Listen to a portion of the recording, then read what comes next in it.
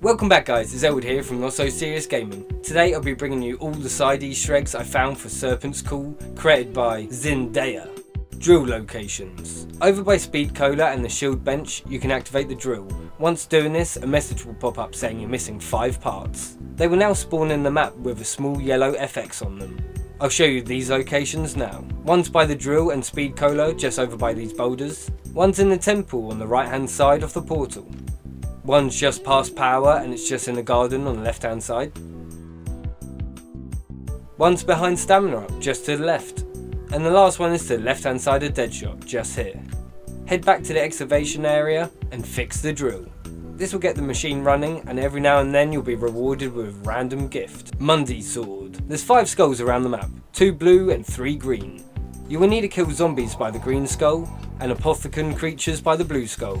The blue skull locations are: one is over by the drill and the shield bench, another is in the spawn area, just by Crit Revive. And the green skulls can be found, one's just down by the portal, one's in the exterior path on the way to the castle, and the last one's in the tunnel by Double Tap in the first box location. You're now done and can collect your sword from the temple and start causing hell. But to really cause some carnage, you want to upgrade them. And to do this you must place the sword in the pedestal and then do a quick Easter egg to unleash its true power. You can do all 4, but you must place the original sword in each holder to start each step. Fire Sword. There's 3 soul boxes around the map and you must kill zombies that are on fire in front of it and collect their souls. To create fire zombies, you must lead them past the fire breathing lions so that they catch alight. You only need 6 souls on each box to complete this upgrade. One is just in the throne room, another is just next to Double Tap, and the last is at the entrance of the tunnel. Now head back to the castle and collect your new flame sword. Wind Sword. Once you place your sword in the pedestal, greeny white orbs will spawn in one at a time around the map. These can spawn in anywhere, so I'll show you my locations now. One is in the Undercroft area, one is next to Quick Revive, one is over by the drill, one is by the portal, and one I found in another game also appeared in the throne room. Touching them will slow you down drastically for 15 seconds, so make sure no zombies are near you when doing this. You must pass through the total of 4 orbs and then you can head back and collect your new Wind Sword. Lightning Sword. After placing your sword on the pedestal, activate the lightning token found in the generator area, just opposite Jug. This will create a glowing orb that will slowly move towards the castle. You must be pretty close to this, otherwise it will disappear and you need to restart this. Once it reaches the castle, it will automatically enchant your sword. Ghost Sword. After placing the sword, an orb will spawn in between the lion heads at the entrance of the castle. Pick it up and then interact with 4 green crystals that can be found within rocks that are around the map.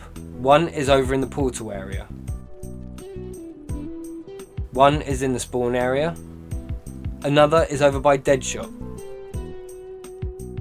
The last one is in the castle, just in this little room past the sword pedestals. You can now go collect the Ghost Sword as you now have every Wonder Sword in the map. Enjoy causing some destruction. Shield locations. The 3 shield locations don't move, which is great news for me. The Dragon Head location is just over in the garden on the rock here. One part is by the tent on the way to the castle. The last part is within the temple, just at the back. Head over to the drill and the workbenches to the left hand side, just build it here.